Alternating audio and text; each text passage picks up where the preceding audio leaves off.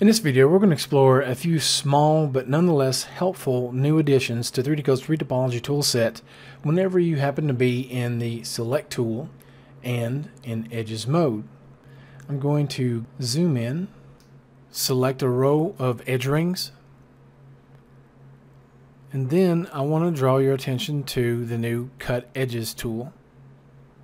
And 3D Code asks me how many segments do I want to split each edge into.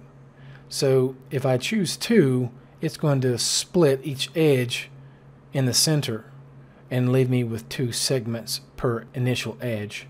So I'll click OK, and you see how that works. I'll undo, and when I click Cut Edges, if I choose 3 and click OK, you can see that's 1 segment, 2, and 3.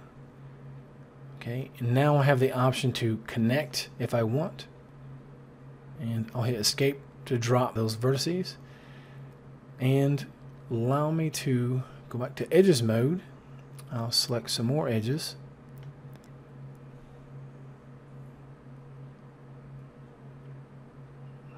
Another option is to use the Split tool. This is somewhat like the Split Rings, but it allows you to split a selection.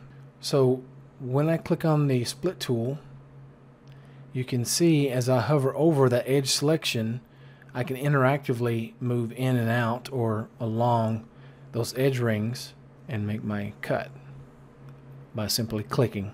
That's a quick look at using the new Cut Edges, Connect, and Split tool in 3D Code's retopology workspace.